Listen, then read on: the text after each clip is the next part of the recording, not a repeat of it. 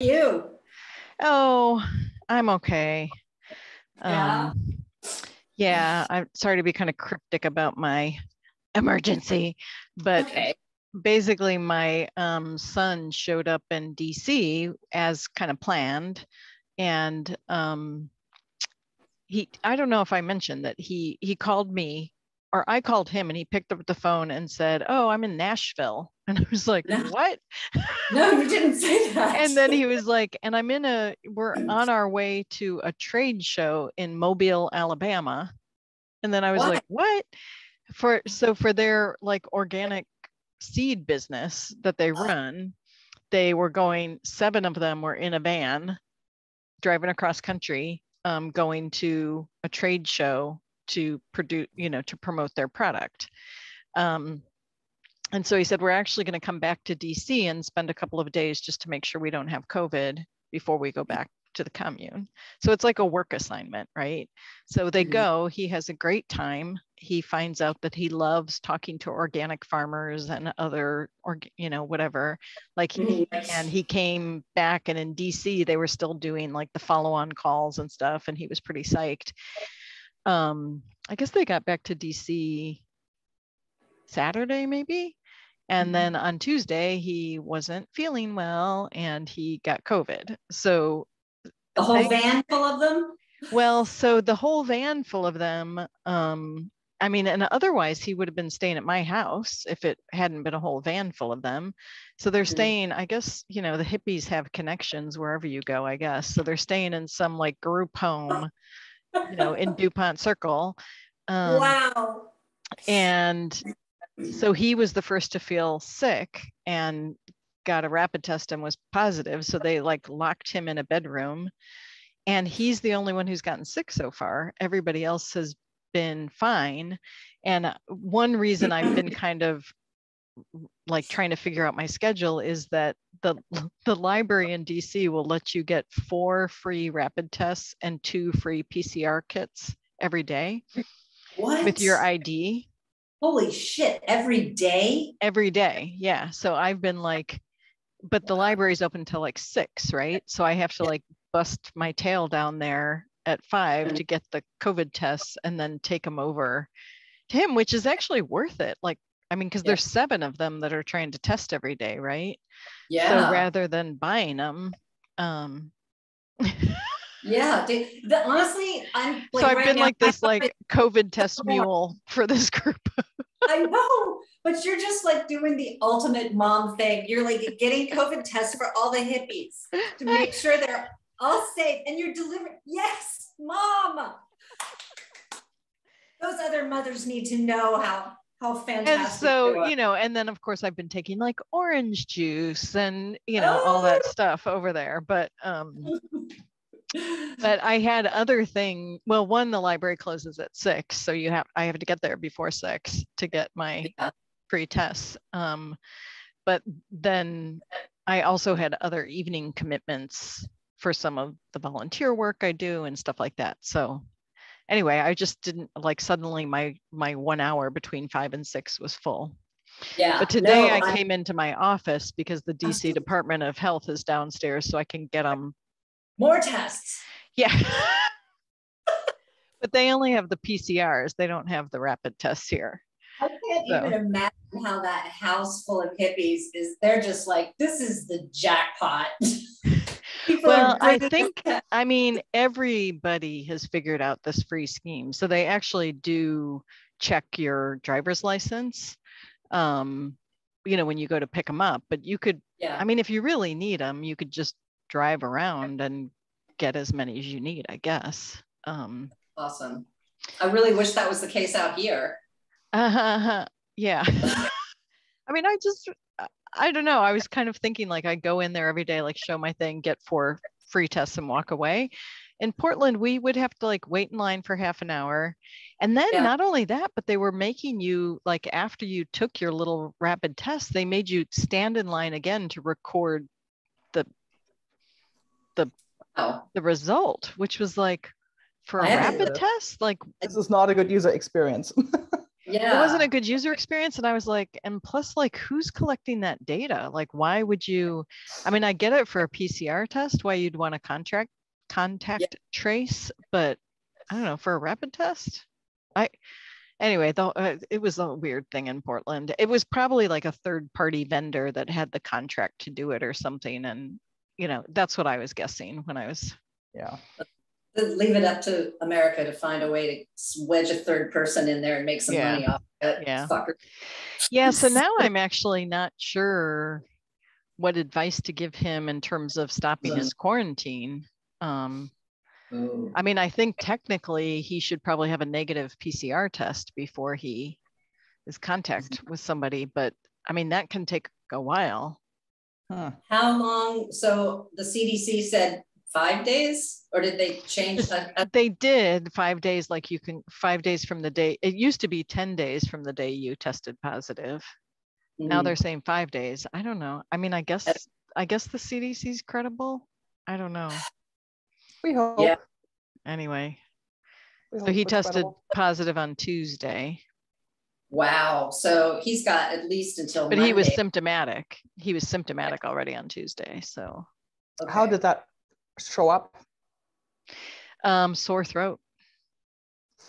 Man, I would not be surprised if I had this without ever getting diagnosed. Sore throat. And then so I went over on Tuesday and got his sample to do a PCR, and he got it back negative this morning. So weird. I know, right? That is weird. So weird. Yeah, but so far nobody else has tested positive. So I was like, the worst part is going to be if one of the other hippies like tests positive on like Friday, and then they're all on lockdown for another.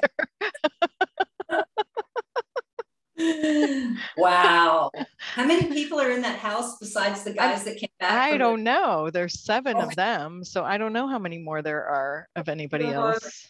So I was like, do they have enough space? I was like, well, maybe it's good that he's like, yeah, he's sleeping a lot, of course, like you do when you're sick. But he was like, I was like, you have a room to yourself? And he's like, I guess so, until somebody else gets test positive. Then they throw that in there too. Like COVID jail. Then it just keeps going and going. You can't put those people together. Then you'll get sick again. Achoo. Oh, it's so funny. And his kind of his best friend from the commune didn't actually go on the trip with them, but was like, hey, yeah, I'll go to DC, like swing the van by and pick her up on the way back from Alabama to DC. So they did that. And she's like an absolute hypochondriac, but she and Z like spent the first 48 hours like, in bed together watching movies, and then Z gets COVID and she's just like she's so anxious. Freaking out. She's completely I mean, I put out a call for Xanax for her. Yeah. Like I was like, does anybody I know have Xanax?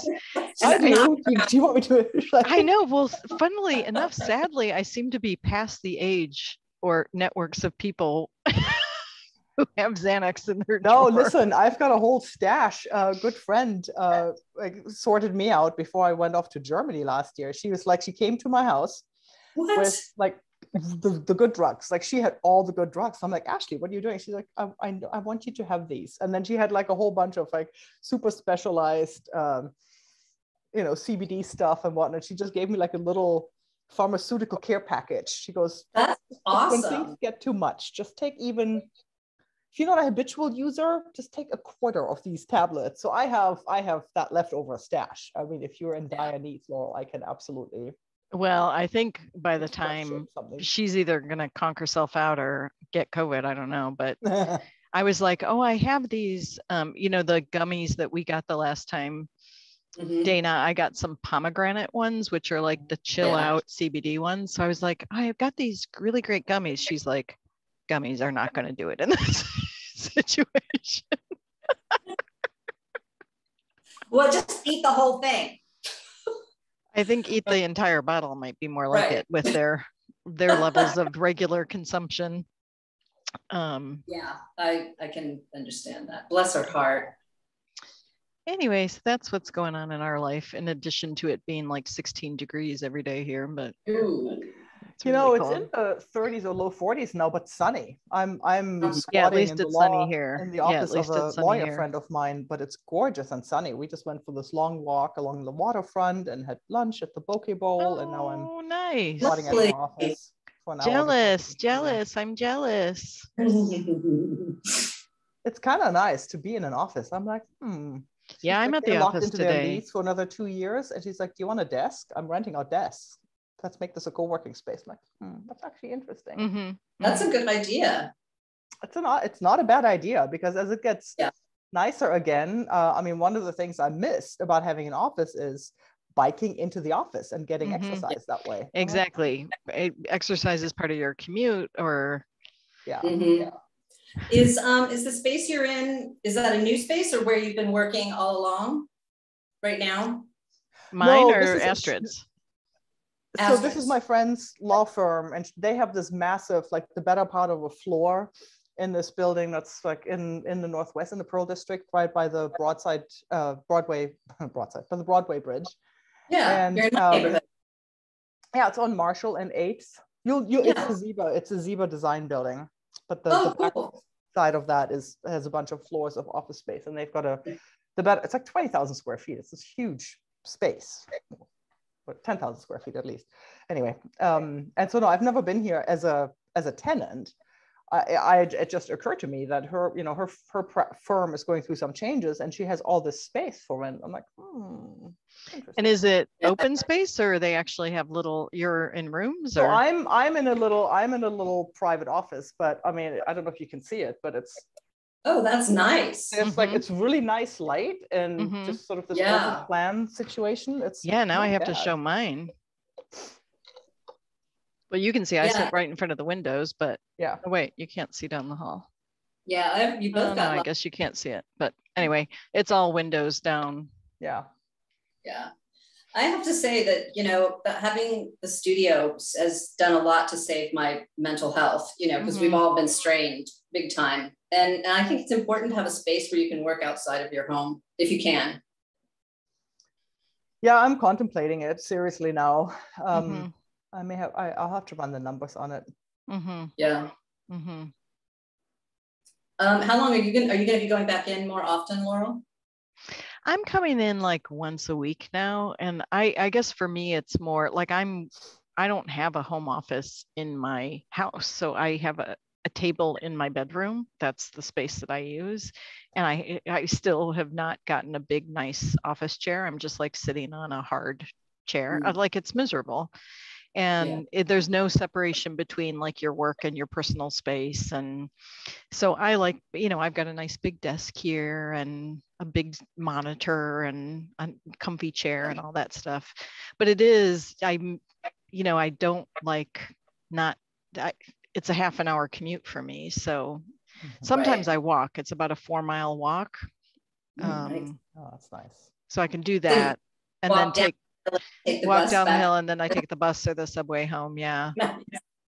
But I do have to get out the door by like 6:15 in order to really get here and settle in for my day starts at 8 every day usually. So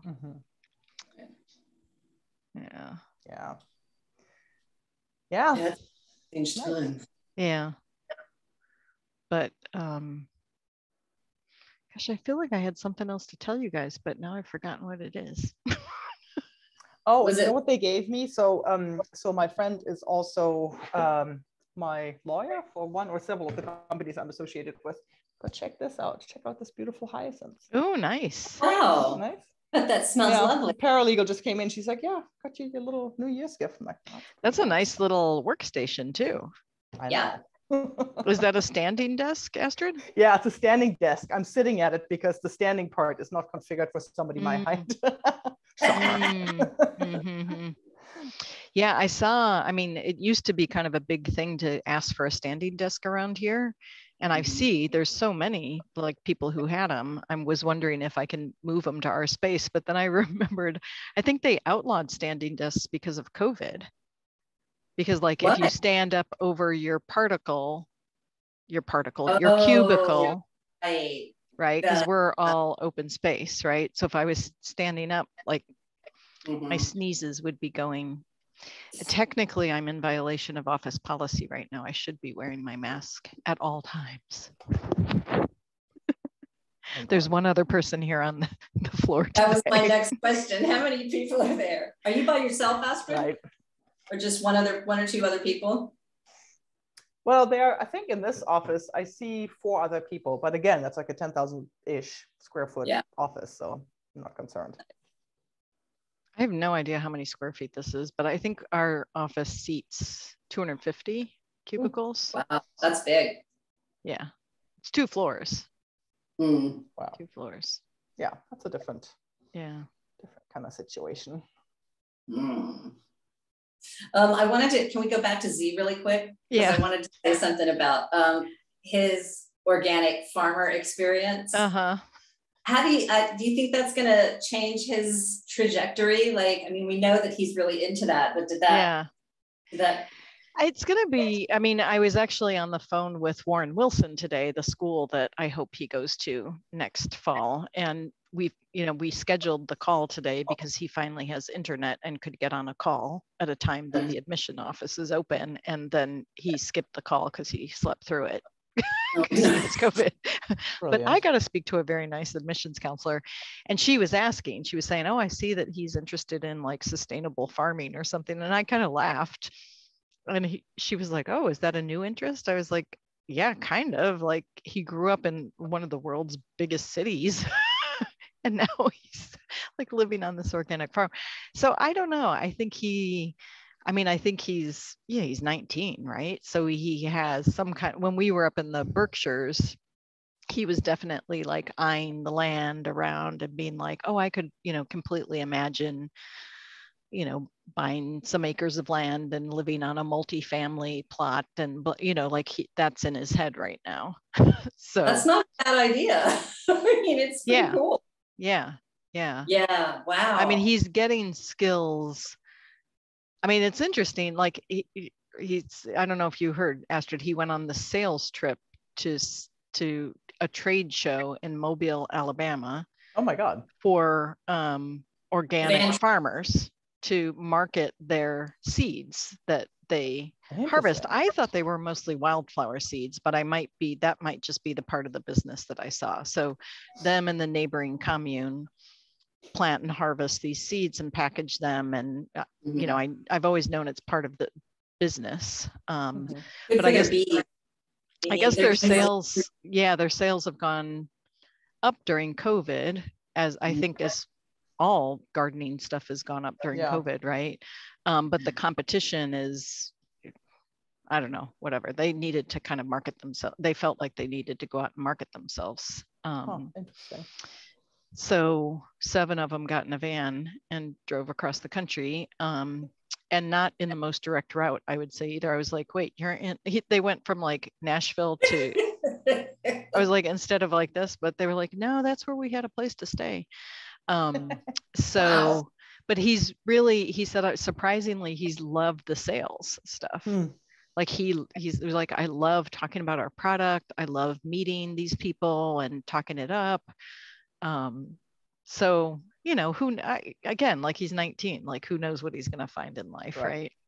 I just think it's exciting when he gets to college. I mean, that's another wide open space that you can explore. Yeah.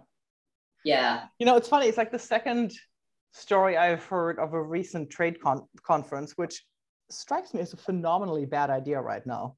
Well, it's particularly in Alabama. Alabama. Well, and my friend's 23-year-old son just went to a trade convention in Fort Myers, Florida, Florida, for hops. It's like all these beer brewers. So he's like, yeah, we started drinking at 11. And by 7 p.m., like some dude, some trade association is trying to schlep everybody off to a strip club.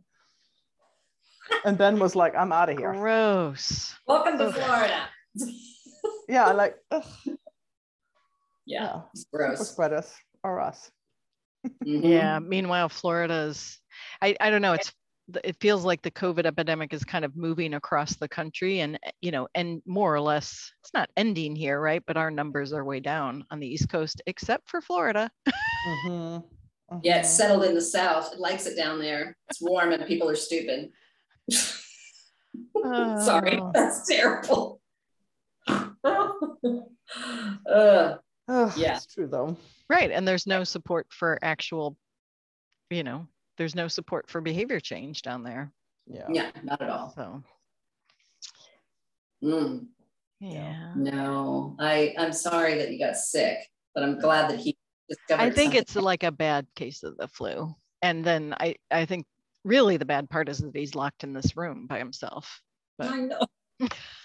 But he's got his mom bringing tests and orange juice. That's pretty cute. Yeah. Okay, well, should we get going? Sure.